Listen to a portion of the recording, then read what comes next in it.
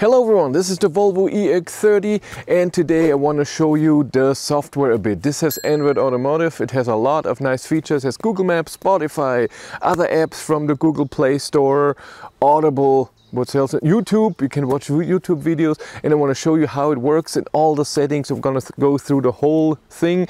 There are some things that are really hidden away, there are some things missing, and it has some things that are really cool.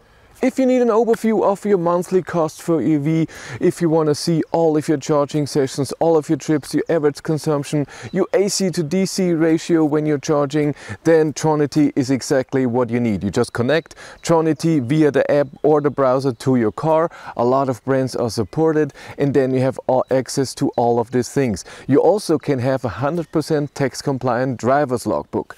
My viewers get 25% off if they use the link in the description below. The overview first. Down here you have your home button. When you press this, your music and your phone disappears. It's just a map. Then you have a button for all the apps that you have, and you can get more apps. Then you have your volume where you have minus and plus. You can do that on the steering wheel as well. And then you have adjustment here for other things like Google always does, for alarm, for voice control, for navigation and stuff like this. Then we have the two seats and the temperature in the middle.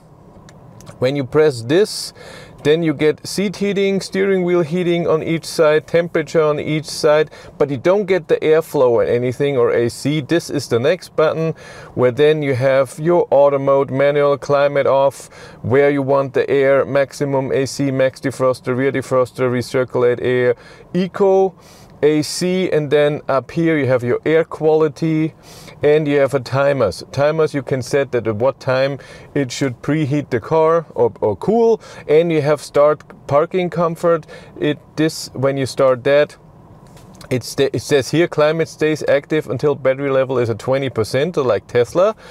But when you get out of the car, I can show you, it then says parking comfort stays on until maximum running time or 20% battery level. And I don't know what the maximum running time is. It doesn't say that.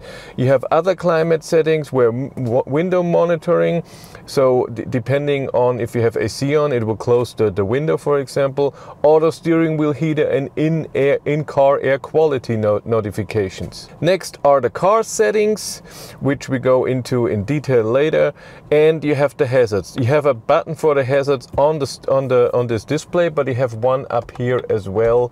So a real button, even if the screen doesn't work. Then you have your main apps that you use. You don't see, for example, when you use Spotify, you don't see it down here. That's pretty smart. The same with your phone. When it's here, you don't see it. And if I put it down, then I have Spotify in here. I don't have the phone for whatever reason. Then you have your camera, your Google Assist, your boot. When you press this, it says press until boot trunk starts to open, so you have to press and hold. Then it does it. It does it a bit slow. You can stop it in between and you can close it here. You can maximum defog the front, and your glove box button, because this glove box here for whatever reason needs a button. Up here we have the timed outside temperature, your notifications, and then Bluetooth and mobile connections, where you get to your favorite here. Calm view, this is up here. I show you that in the drive video. Wi-Fi dark theme, which is really dark. So even at the brightest mode, maybe when it's really dark outside, it could be something. Your brightness, Bluetooth, your user accounts, and get into your options as well. But again, we do that later. Up here you can see if you are in drive, in reverse, or in park. See that the parking brake is engaged, your range, your state of charge. Here again, you see the car. You see, I'm guessing this is a warning message that there is not enough washer fluid in there. And up here is your odometer and the last consumption, last drive that you did. It was 12.4 kilometers. And in the middle you have Google Maps, which is always there. Let's go through some apps. First, Spotify. It looks like every other Spotify app. You have all of your normal settings up here. it works fine. YouTube the same. When YouTube, of course, you can only use when you're stationary. You can't use it when you're driving. Also works like normal on a tablet. So if you are in desktop mode, it's not the app mode. Google Play Store, you can install more apps, something for playing, a car fireplace, weather channels, plug and share, EV Tesla, Game Snack, EV Map, EV Charger, Charge Point, Waze, TuneIn, Amazon Music, YouTube Music. There's a lot of apps that you can install here. You can have your camera view where you see the 360-degree camera here. You can see which camera you want to see. So for example, this should be the rear and the front, the side ones, and you can have a 360-degree view like this. And you have some settings for it that if you want to choose this. And this is your park assist, so you can see how far is this away. It will show you in centimeters. You're 100 centimeters away or something. That's done very neatly, and you can close it. Google Maps has again the normal settings that you use from Google Maps on your phone, but in addition it shows you with what state of charge you arrive at a destination. So if I look at this one here, Hofkirchen, it tells me right away I will arrive with 63%, and if I drive back, I come back with 56%. If I drive somewhere far away, it will also bring me a little charger in there, which is also cool. It tells me, you arrive with minus 63%. So it selects a charger for me, but I can replace that. I can click on it and choose a different one, and I can see it on the map here where those chargers are, and I can select a different one. And I just select it, and it tells me I charged there for 10 minutes and it should be at 14% arrival. When I click on this, I can select if I want to arrive with 20% on arrival or something. With the charger, I can't do that. That's just in there. And then we have the car settings, and you have a quick control menu here where you can turn the lane keeping aid off, one pedal drive on, speed limit warning off. This can also be set on the steering wheel if you want to do that. Driver alert, so this is where, hey, you're not paying attention to the road or you seem to be tired, something like this. You have your light options here. When you click that, then you can turn the light from auto into something else. Rear fog lights, adjust the lights. Then we have the mirror control. With the right side of the steering wheel, you can then adjust both mirrors, and if they should fold if you lock. And then we have the ambient light where you can select what you want, and it does it with music too. It's fine. Brightness of the ambient light done. Then we have the wipers, which you can set to low, medium and high for an auto. Otherwise you have here a little control, and then you can set it here. That's done. Then the glove box again, and my trunk. That's your quick control. Next is car status. Here you see that everything is okay. When is your next service? Your odometer, tire pressure, which can be in bar, 2.6 bar. Your user manual, software update. Is there an update?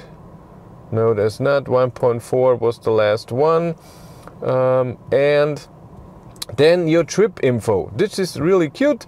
Under here you have a consumption, and it's really in detail. That's why it looks like this. For the last 50, for the last 100 kilometers, you have a trip that you can reset yourself, and then you have another trip which can be reset either after recharge or after each trip. I have it set to recharge. It shows me the kilometers with 100 meters, which is awesome. The kilometers per hour average speed with a comma and what's then, and the minutes. That's really nice. And then we get to the settings. The main settings, we go first. Down here is the typical language, date, units, permissions, update, and so on, blah blah blah. Google privacy, profiles. In profiles you can switch to different profiles. You can rename your profile. You connect the key to your profile, so when you get with that key here, you are automatically in that profile. You can enable a lock for the whole profile, so it can be a pattern or a pin that you have to do every time you get into the car. Connect it to your app, and this doesn't work for me. Charging. In charging, you cannot see what power you are charging. You just see your state of charge and how long it takes to get to the charge limit. Charge limit can be set from 50 to 100%.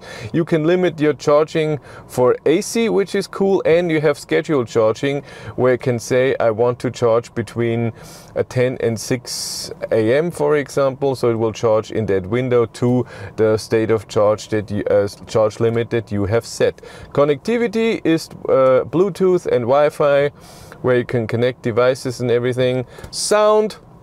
Where should the sound go? To all, driver, or the rear. You have a surround sound, and you have an equalizer that you can set yourself or have some presets, and then again the volume for everything. Controls. Here you have some car modes: car wash mode, tow mode, parking comfort. There's the timer. See, you can set a timer off or for a maximum of two hours or 3 hours. That's awesome. I like that. That's nice. And you can turn off the car. Then you have your lights and displays, brightness, rear fog lights. You can see all of light and display options, clean screen, so it will turn off and then you can clean the screen without switching anything. Dark mode, auto. So when it's dark, it will go into dark mode automatically. Headlight adjust, interior lights, neutral ambient color. Courtesy light is when you arrive at the car. Reading lights should be those here. They don't do a lot. And then we get to mirrors that you can adjust here. Rain sensitivity is here. When you go into wipers, what else do we have? Service position, auto rear wiper while reversing, that's nice. Fold when locking. Then we have our locking. Lock rear power windows. So the kids in the back cannot open the windows. Reduced alarm mode, that's always nice. Then we have auto unlock doors when in park. Glove box can be locked with a pin. Proximity lock, unlock all doors when approaching the car, lock when leaving. This is so when you are go to the car will unlock, and when you go away it will not it will lock then again. If you have this off, you have to do it with the key on the door. Welcome light, this is the car where a light that stays on when you get to the car, and the other one is when you go away. Guidance light, 60 seconds how long it should be. Unlock with driver handle, all doesn't matter what driver handle you took, it will unlock. That's nice. Auto close windows, so when you have the windows open and you go away and the car locks itself, it will close the windows as well. Then we have a customizable button. That's the button on the steering wheel here on the left. You can put it to one pedal drive on or off, speed limit warning on and off, or screen view between com view and display, normal display. And the com view is usually it shows you, like in a Tesla, all the other cars where they are and the road, and when you press com view it doesn't do that. I have it to the speed limit assist. Those were all the controls. Yes. Driving, these are the settings for driving. First we have, do you want to use the speed limiter or your cruise control? And then steering assist is where it steers itself to, but you can turn this on and off on the steering wheel as well. Lane change assist can be on. Then how far the distance to the car in front of you, short, medium or long. You cannot adjust this on the steering wheel, it has to be done here. One pedal driving, then I have to put it in gear, now I can turn on the lane change assist. I have steering feel from soft to firm, hill descent, where it improves speed control during steep downhill driving, ESC off, performance all-wheel drive, prioritize performance over range. You will see this in the driving video. Speed limit warning, lane keeping assist, keeping aid, you can turn it off here, and then you have to press off. Then you can see all of your safety assistant. And there's also lane departure warning that you have to turn off as well if this is annoying to you, and the drive alert also. Forward collision warning, medium, early or late, rear collision warning, blind spot information, see that in the mirror will be a blind spot, door opening alert if there's someone coming from behind when you're opening the door, and reacts to traffic passing behind the car when reversing, rear cross traffic alert. And that's it. That's the whole infotainment system. Nothing more to it, but that's enough. It's really cool. If you want to follow me on Instagram, BatteryLife1, and if you want to support the channel, there's a Patreon link in the description below, and here on YouTube there's also channel membership. But that's it for me. Thank you very much for watching, have a great day and take care. Bye!